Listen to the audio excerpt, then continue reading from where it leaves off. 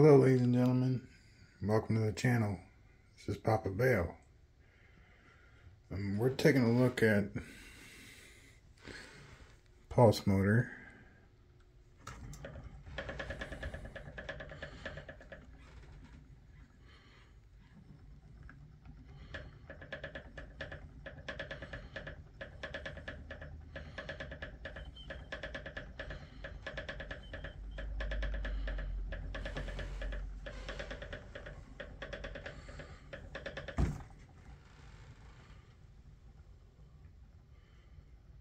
Alright, sometimes it gets stuck in that one spot because it starts jittering like it was. But now we are on a steady increase. I have the multimeter here hooked up to this coil. And that coil is hooked up to a circuit which goes around like this.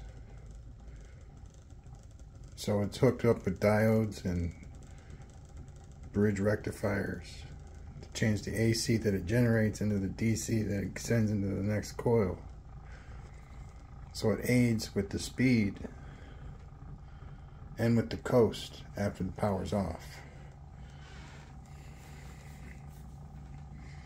So right now, and it's generating less because it's farther away, and that way the core is less involved magnetically, if you get what I'm saying. The closer it is, the more jerky it's going to be. And I don't think we really need a lot of thrust. We can always adjust how close they are by moving them, in or farther back. We're going to get up to about 40 volts, AC volts. Here, I'm going to switch it to DC. We got nothing on the DC, which is right for where it is in the scheme of things over here.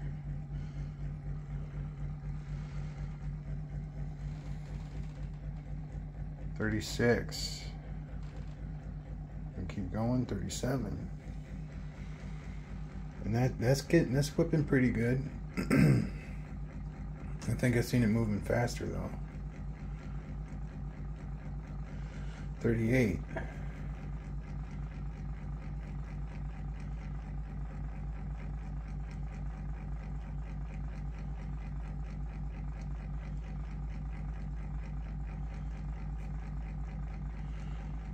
See now, at 39, I want to move the reed switch a little bit, but I think I'm going to screw everything up.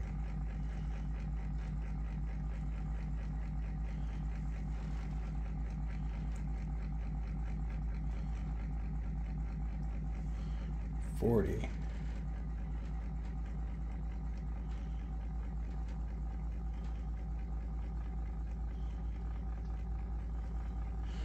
$41. Okay, we're going to cut it back.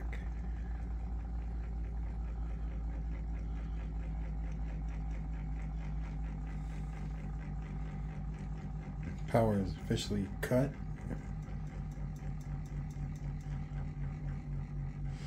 Now what might be going on is that some of these coils in the powerless circuit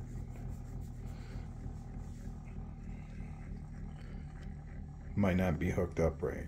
So it's gonna be really hard to tell too, because it'll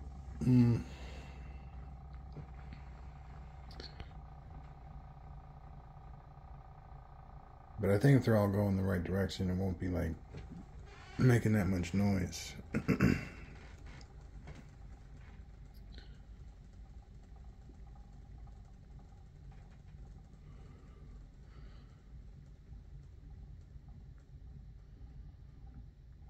But having that,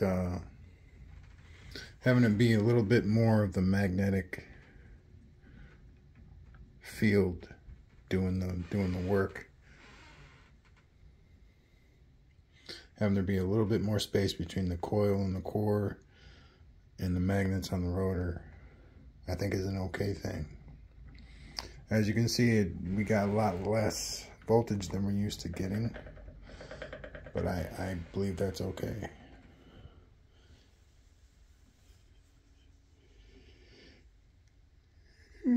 Excuse me.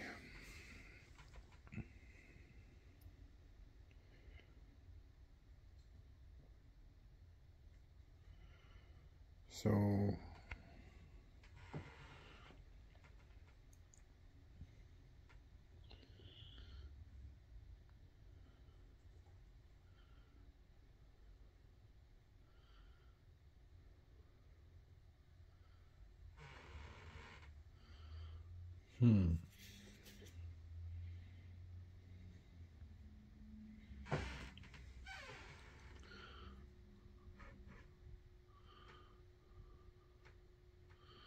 three.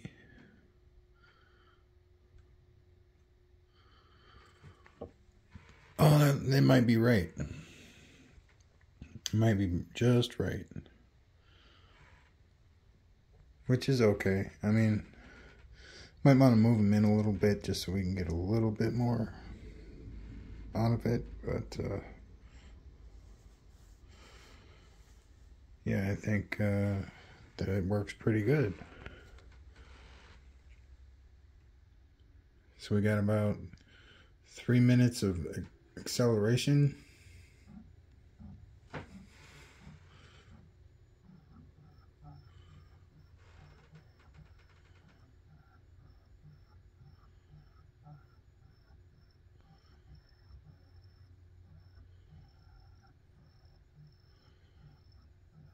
Wonder what's going on here.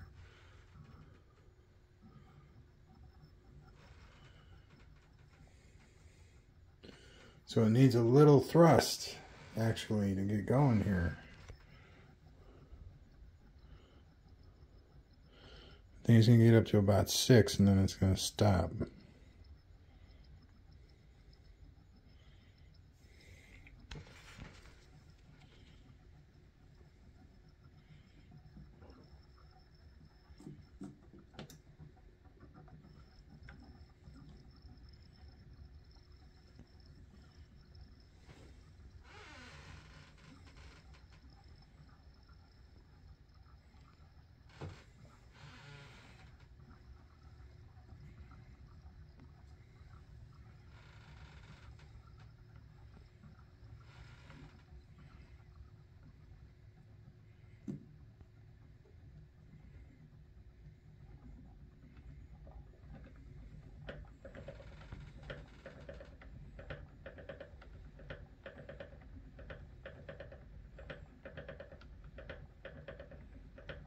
See, and this is what I mean, it gets stuck on 6.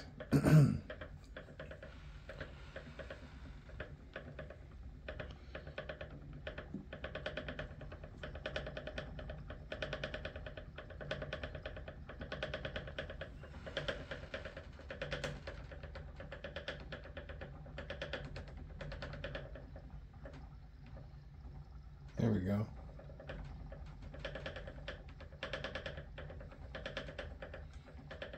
No.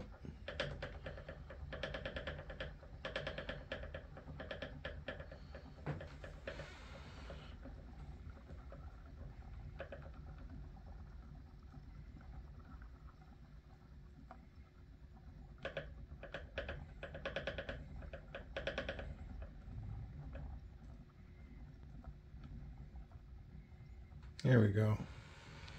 Once it gets over the hump, it's pretty smooth sailing from there on out.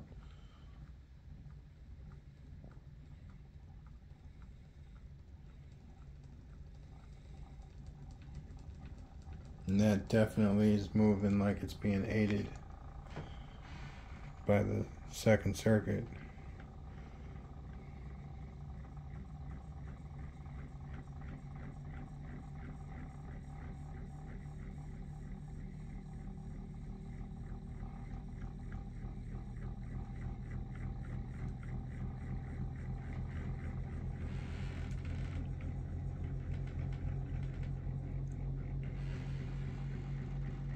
Heck yeah.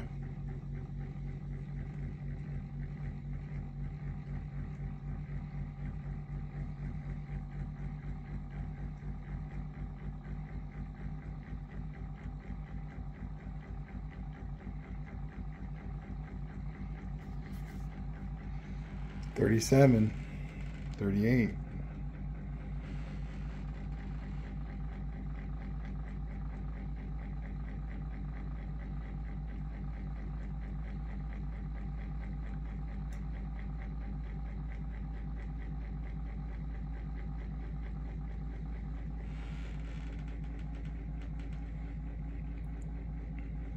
$40.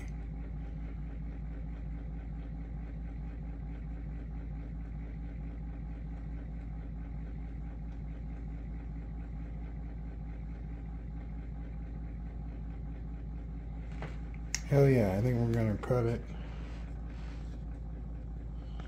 40 volts, 40 AC volts coming out of that coil.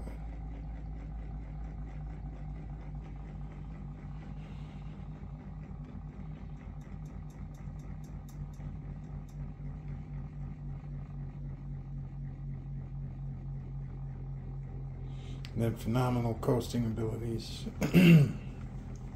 as the energy in the second circuit and the inertia and centrifugal force trickle down, voltage decreases, speed decreases.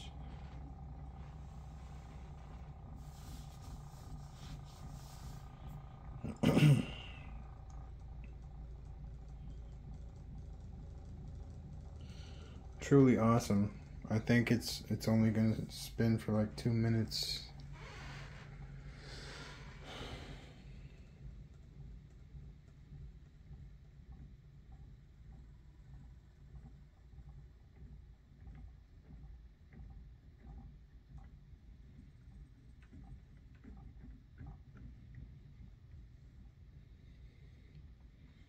I think that's totally cool.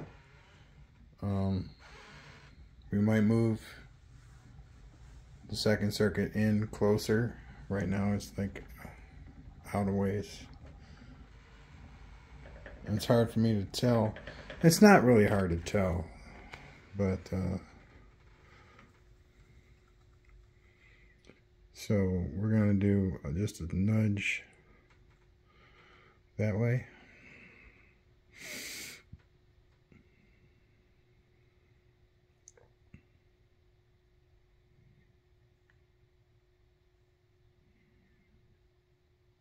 Since all the energy in the circuit is going the other way,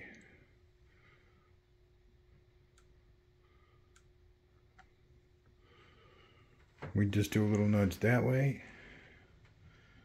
We should get a lot more out of it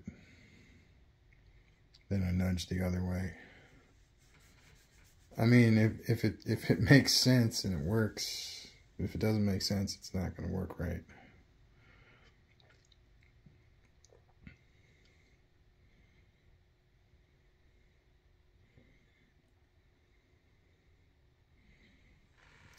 Yeah, man, I kind of want to, or we could put 2 of the little round magnets on the other end of the big magnet.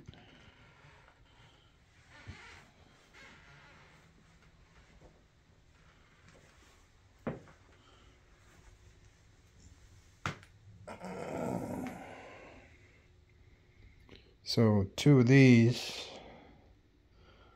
on the end of each one of those big magnets right there. Give it a little bit of focus.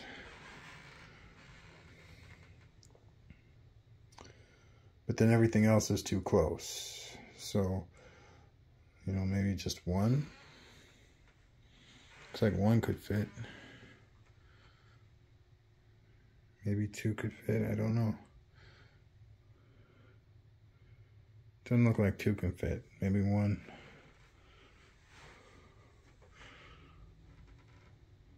Yeah, 1 could definitely fit, but it's gonna be.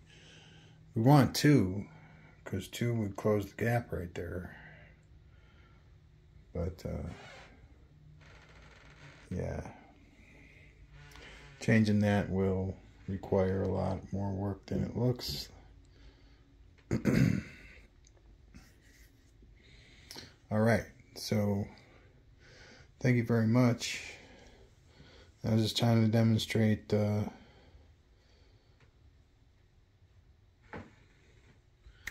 you got the power, and then you got its capacity and its max speed. And then you throw this other circuit on top of that, and it should push it into another, you know, bracket of speed that you couldn't reach with just the power supply. Is what the whole idea is. Whether or not that really works, I don't know. I can't really tell. I don't have the tools to tell. I think I see it working, but you know, it's all moving so fast that, and I think that the little magnets, these ones with the 3-stack, is actually faster than this one with all the weight on it.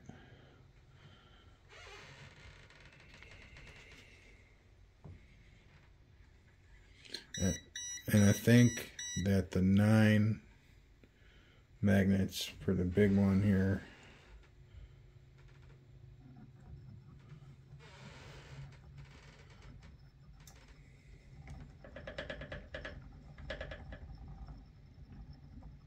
the 9 magnets on the rotor instead of 12 was also better. With the big magnets, of course. With the little magnets, the 12 is good. This is not bad. It's not bad, but I've seen it move better.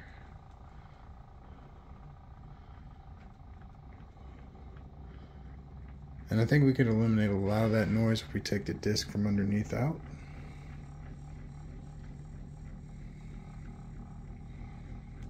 But I want to try a couple things before I do that. It's like I'm going to add another row of magnets onto it. Okay, I'm going to add another row of magnets. It's going to lift it up higher, but it might be faster. You know, it might produce more speed. All right, thank you. Peace out. Have a great night.